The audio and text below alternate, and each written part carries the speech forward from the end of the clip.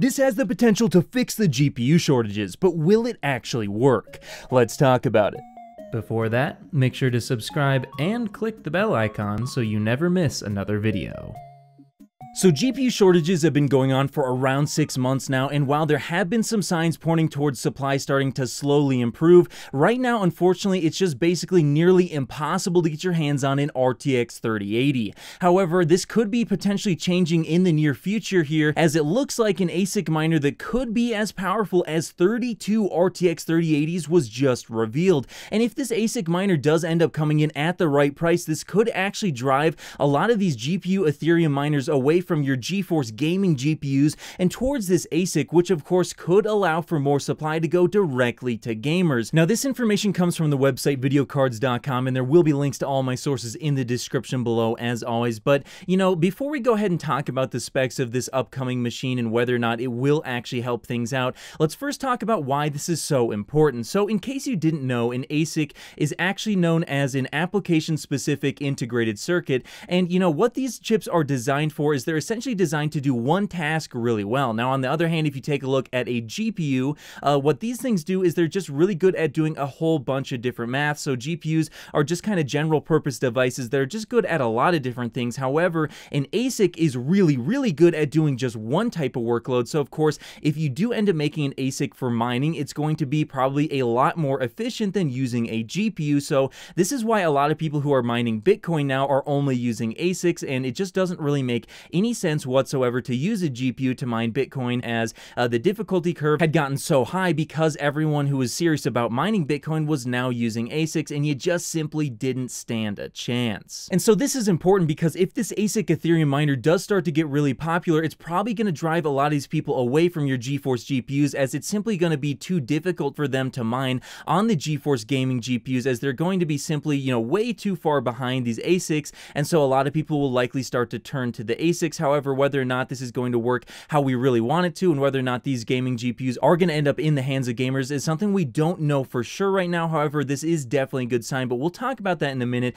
First, let's go ahead and talk about what this ASIC really is and how powerful it is, and then of course I'll give you my thoughts on whether or not this will actually improve the situation. So according to videocards.com, the Bitmain Antminer E9 Ethereum ASIC could be capable of getting up to 3 gigahashes per second, or at least that's what it's being advertised at. And according to videocards.com, quote, compared to 32 RTX 3080 graphics cards, which could consume around 7,500 watts, the S9 is only requiring 2,556 watts. So yeah, this is definitely going to be a huge improvement over using 32 RTX 3080s to mine Ethereum. That's just, way less efficient than using this ASIC miner. And, I have mentioned the various reasons as to why this could definitely benefit gamers, and I think there definitely is a potential for this ASIC machine to allow a lot of gamers like you and I to actually get a better chance of getting our hands on graphics cards. I do want to talk about a few reasons as to why this may actually not completely solve everything. So the first reason as to why I believe this may not completely solve everything is because there could be other coins that these Ethereum miners do end up setting their sights on. So one coin that I can think of just off the top of my head that people have mentioned in the past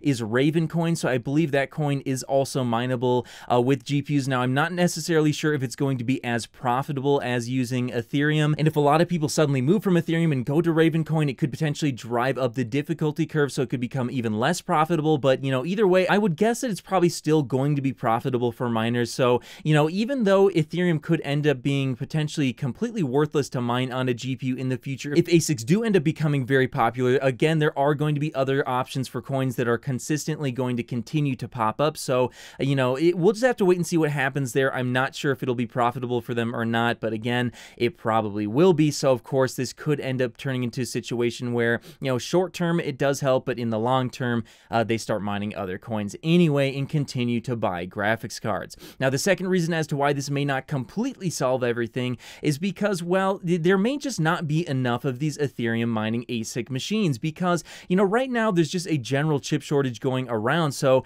these people are going to be buying from places such as TSMC to create these ASICs, and if they can't get enough wafers wafers, well, then they're not going to be able to supply enough of these, and then people are going to turn to GPUs anyway, because they're going to be simply trying to get basically anything that they can whatsoever that can mine. And then finally, the third reason as to why this may not completely solve everything, although I do believe it may help, is that mining is not the only factor contributing to the current GPU shortage. So, you know, the way I look at things, there's quite a few different factors, and I think the most important factors that have led to this situation is that, you know, there's just overwhelming demand for graphics cards right now coming from basically all different sources.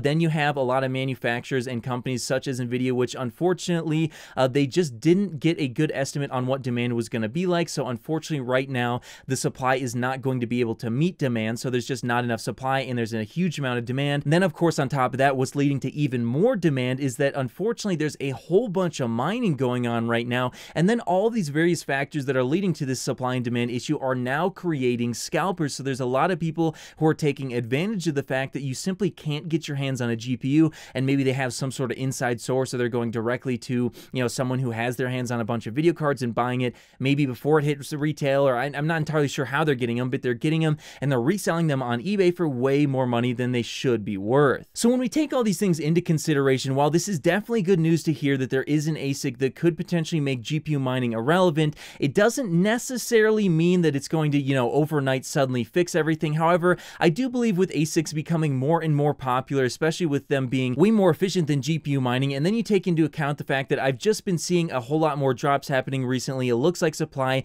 is continuing to get stronger as the months go on, and then with more and more people becoming more confident to do things such as go on plane rides again, or do whatever they like to do, such as going out to eat, they're finding other ways to spend their money, so they may be spending a lot less time inside and a lot less money on PC gaming. Well, I think all these various different factors are going to lead to a much stronger supply and demand situation for gamers, and I think in the near future here, you are going to start to have a lot easier time getting your hands on a GeForce GPU or even an AMD RX 6000 series GPU. So yeah, I'm starting to get pretty optimistic about this whole GPU shortage situation, and I think in the near future, we are going to see this thing start to resolve itself. But hey, that's just what I think. Do you think that these ASIC machines are going to actually help PC gamers, or do you think that it's not really going to make any difference whatsoever? Let me know your thoughts in the comments below, and of course, I'll see you in the next video. If you made it to the end of the video, be sure to drop a like. Every time you do so, AMD and Nvidia get more stock.